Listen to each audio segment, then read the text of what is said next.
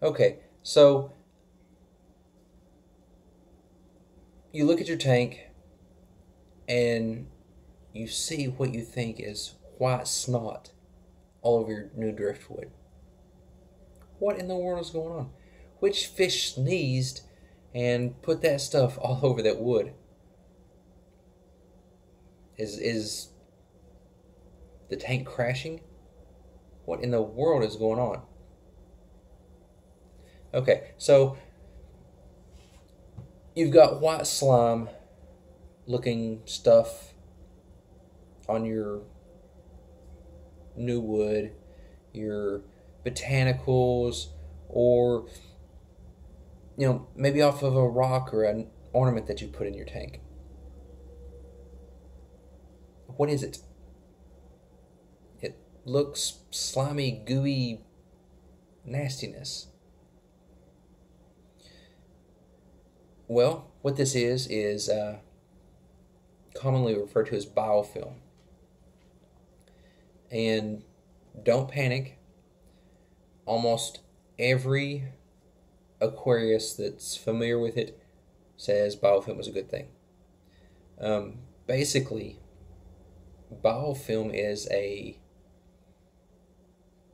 matrix of bacteria. So you've got bacteria in your tank, and we're familiar with the bacteria that we want to grow for the nitrogen cycle that grows in your filter and on surface areas, and they'll stick to all the surface area for uh, eating your ammonia and all that.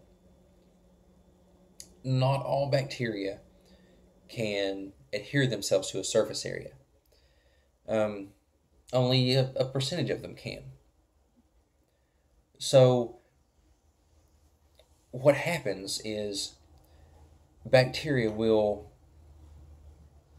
gather on your new driftwood that you put in there, because there's a lot of new nutrients and stuff where you put that new driftwood in your aquarium. And we're using driftwood as an example because it's easy for me to say. And so the bacteria will gather on the driftwood and start processing some of the nutrients that are there. And they will excrete a substance that's kind of like a glue, but it's a sugar base. And it's kind of like sounding the party alarm that, hey, there's food over here. So other bacteria that are in the water column and in the tank that can't really stick to stuff, they don't have the good graspers to grab onto things. They come over to where the party is because they heard the announcement of the party. And the first bacteria that arrived that are on the surface, eating on the nutrients and letting off the sticky sugar, the other bacteria that show up, they're able to get into that sticky sugar, the glue-like substance, and hang on. So they get on there and they're sticking to the other bacteria and eating the nutrients, and they produce more slime, more sugary glue. More bacteria come and gather on, and that's what you see on the biofilm is a gathering of bacteria having a party and putting off a sugary slime that's kind of like a glue to hold other bacteria in. And they're just kind of like a big mosh pit, all the bacteria hanging out and just grooving in your tank. And so why is this a good thing? Well, I kind of said that there was a sugary slime. And a lot of stuff like sugar, not just the little kids, not just the big kids. Um, a lot of shrimp and plecos and a little catfish and other fish and stuff will love to pick at the biofilm, the sugary slime there, and nibble on it, and it's a great food source for them. And even if you don't have a shrimp or a fish or something that will eat on that biofilm, it will work itself out after a little while when the bacteria eats up the new nutrients that were put on the driftwood. They'll start to dissipate, and when the food runs out, the party's over, and everybody goes home. And it's kind of the same way with the bacteria world. Um, but when you do grow the biofilm, it can be on leaves or pods or uh, gravel or driftwood. It's usually on some sort of botanicals. Um, you can grow a biofilm on the surface. It's not really the same that we're talking about here. What we're looking for will be on botanicals, the leaves, the pods, the cones, the driftwood, that type of stuff, because of the new nutrients added to the aquarium that attract the bacteria.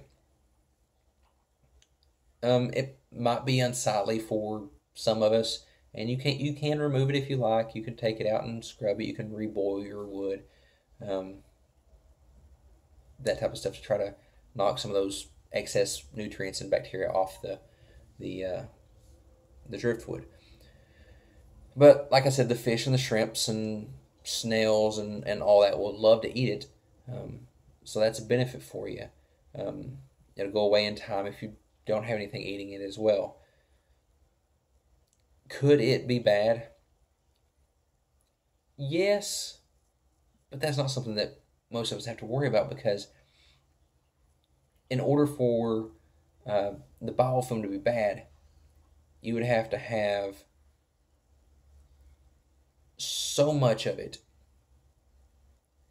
and your tank parameters would have to be off at just the right level, that the bacteria production in your biofilm would be at such a point that the amount of oxygen that they would use